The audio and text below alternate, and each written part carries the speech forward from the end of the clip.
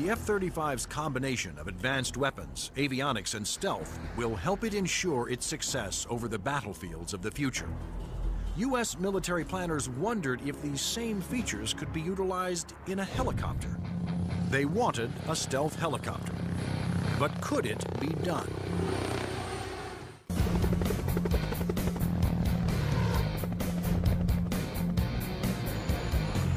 Over the last 50 years, helicopters have evolved from slow-moving multi-purpose support vehicles to fast-moving frontline attack ships.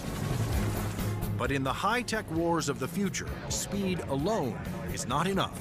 Information is the key. There's three elements that are critical to warfare. The ability for you to know more than the enemy, the ability to maneuver quickly around an enemy and gather more information about them, and the ability to provide precision firepower at the enemy. In future conflicts, after the F-22 Raptors and the F-35 Joint Strike Fighters have cleared the way, surveillance and attack helicopters will support ground troops as they move in to secure the area. We like to be down low where the action is, and we like to be down low where the threat can't see us. But at such low altitudes, helicopters are vulnerable to a wide assortment of ground-to-air weapons. All the simple systems, the guns, unguided rockets, the surface-to-air missiles, it's got to deal with all of that, and it's got to deal all of it effectively. The Pentagon has responded with a two-pronged strategy to counter this threat: inexpensive, expendable unmanned helicopters and stealthy manned helicopters. Unmanned helicopters will be primarily used for surveillance and for gathering targeting information. Fire Scout, designed by Northrop Grumman, was specifically developed to take off and land on Navy ships. However, the key to creating a successful manned helicopter for future combat is to make it stealthy like the F-22. But the question is, can it be done? Achieving stealth in a helicopter is different from stealth in a fixed-wing aircraft. You're concerned about different signatures: radar reflectivity, infrared, noise, all things that will give away an aircraft's position. Those signatures, like heat, smoke, and sound, put helicopters and their pilots at serious risk over the battlefield. All the small shoulder-fired missiles, which are very effective against helicopters, are heat-seeking infrared systems. The challenge for engineers was to create a quiet helicopter with very few signatures and a small radar cross-section. And that's exactly what Sikorsky has done with the new RAH-66 Comanche. In the Comanche, with all the stealth capabilities, we can defeat the radar threat. We can defeat the guy with the shoulder-launched heat-seeking missile. And from the guy popping up in the tree, our agility defeats him. Our small size, our quiet acoustic signature defeats him. Often the first thing you hear from a helicopter is the sound of the wake from the main rotor hitting the wake from the tail rotor. In the Comanche, the fan tail is shrouded, so there is no interaction between the fan blade tips and the main rotor tips, and it's also canted slightly. And those all contribute to reducing the acoustic signature. Engineers also experimented with the main rotor to find a quieter design. If you look at a Comanche, it's got a 5-blade rotor, and what that does is it cuts down the normal chop, chop, chop sound from a helicopter into a more discreet whir that kind of blends into the background. Reducing the heat signature of a helicopter is also essential to making it more survivable. When you look at a Comanche, the first thing you ask yourself is, where's the exhaust? Where does all this hot air get out of the engine? The Comanche's exhaust actually escapes through the tail boom, where it is instantly dispersed by cool air from the rotor. That missile has to have something to home in on, and that's a heat signature. Comanche defeats that by the engine exhaust being mixed with ambient air and cooling it so that there's no longer a heat plume for that missile to home in on. To defeat radar, the Comanche utilized the stealth secrets first developed for the F-117 Nighthawk. There are no radar-reflecting right angles on its outer fuselage, and all weapons are carried internally to help keep its stealthy shape. What's interesting about the helicopter is some of the things that achieve stealth actually make the helicopter better. Things like the retractable landing gear and the retractable weapons bays, that also makes it sleeker and faster. So once you've bought into the stealth part of it, you get other superior attributes. The main role of the Comanche is to give commanders an overview of the battlefield by providing up-to-the-minute information. Comanche is going to be basically their flying cavalryman. It's going to dart in and out, slash and cut, be a reconnaissance vehicle. As Comanche's two pilots gather data, their computer shares that data with other Allied forces. When the Comanche finds the enemy, he's going to kind of direct like a quarterback to apply the firepower to defeat that enemy.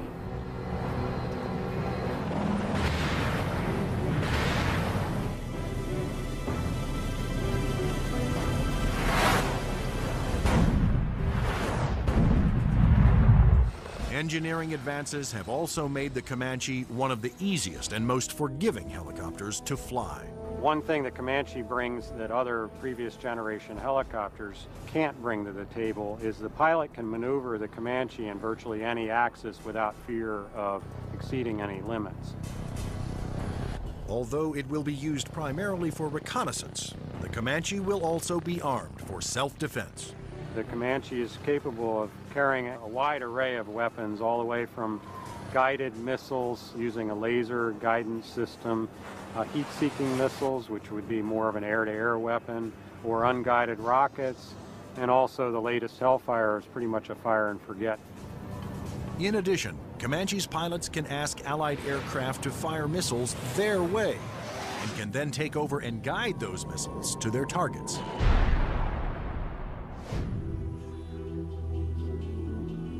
If the Comanche is hit, its computer system can often fix itself by reassigning vital functions to undamaged computer cards. This is where the computer brain of the Comanche is.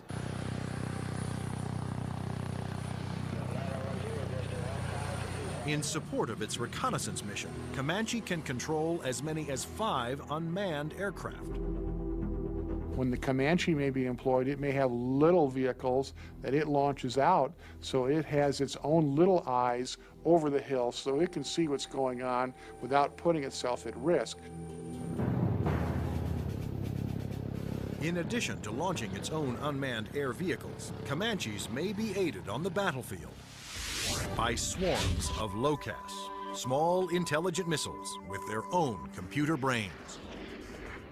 It's about 31 inches long, weighs a little over 100 pounds, carries a single warhead, has a laser radar. In other words, it has a scanning laser beam that generates pictures.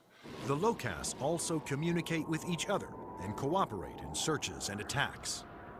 You could have a swarm of LOCASs, each of which has its own eyes, each of which is thinking, but each of which is communicating with each other.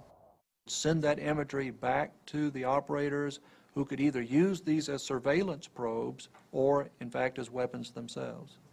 Weapons like LOCAS reflect the trend toward electronically linking all Allied forces and weapons so that information can be shared and used by all. By networking aircraft over the battlefield, with surveillance platforms and other weapons systems, commanders can quickly change missions to take advantage of up-to-the-minute information. The key to the air battle of the future is not necessarily stealth, speed, or firepower. It's going to be information. Unmanned air vehicles, or UAVs, will provide a large part of that information while flying long-duration surveillance missions. So, will the Air Force of the future have no pilots? Since the very first use of airplanes in war, military planners have looked for ways to make aircraft more effective and more lethal. Once so secret their very existence was denied by the government, unmanned air combat vehicles, or UCAVs, are now poised to take the preeminent role in 21st century air combat.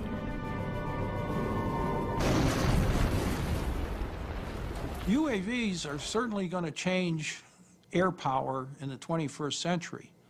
You can see it starting to happen today, but what we're looking at now is just the beginning, because there's going to be more of them, and they're going to be better. Unmanned aerial vehicles allow the military to do more with less, to put more aircraft into the air than you otherwise would be able to because of the limited number of pilots that you might have, or where it might be too risky.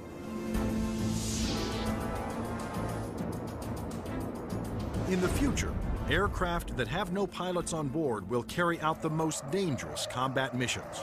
Today, unmanned air vehicles, or UAVs, are already taking over the role of long-duration surveillance. UAVs don't have mothers. You lose a UAV in combat and nobody bats an eyelid. One of the earliest surveillance UAVs was the Predator. It was developed in the early 1990s. When you look at Predator, basically they start off as being long-endurance systems that can really persist over the battlefield. In Afghanistan, Predators provided critical real-time intelligence. And it was there that a Predator made an amazing transformation from surveillance to armed aerial attack. Fired a Hellfire missile, an Al-Qaeda convoy, and destroyed one of the vehicles in there. And at that point, it crossed the line from an unmanned aerial vehicle into an unmanned combat aerial vehicle. Today, the new Predator B can carry up to 10 Hellfire missiles. Of course, its primary mission is still what the military refers to as ISR, or Information, Surveillance, and Reconnaissance. It's basically a poor man's satellite. I mean, you can bring it in and let it dwell in an area. UAVs transmit important visual information to battlefield commanders via satellite or other data links. Once targets had been located, identified, and cataloged, these could be disseminated to other weapons or weapon systems. Reconnaissance UAVs have multiple ways of conducting surveillance. On clear days, they use specially stabilized optical lenses that can zoom to high magnification. At night, they use infrared, and under adverse conditions, they use synthetic aperture radar to pierce the thickest clouds, sandstorms, or oil field smoke. When the radar is reflected back, it can also be used to create a 3D image of objects. If the enemy chooses to use countermeasures or decoys or deception techniques, having to beat 3 systems is a lot harder than 1. The success of the Predator paved the way for the development of an even more advanced high-altitude jet-powered UAV by Northrop Grumman. It's called the Global Hawk, but unlike the Predator, it was designed to take off, fly its pre-programmed mission, and land all on its own, thanks to the GPS, or Global Positioning Satellite System. The Global Hawk is basically a much larger version of the Predator. It has higher altitude capabilities, increased payload. It can carry a lot more sensors, a lot more communication devices, and it can loiter over a battlefield for up to 35 hours. The Global Hawk can stay aloft for a day or more, providing constant near real-time video surveillance over an area the size of Illinois. Predator and Global Hawk give us an up-close view, which is something you can't get from a national asset, which would be a satellite type of thing. Though still in development, the Global Hawk had a dramatic impact during Operation Iraqi Freedom. A single prototype provided information to Allied forces on 55% of all time-sensitive targets, including mobile Scud missile launchers.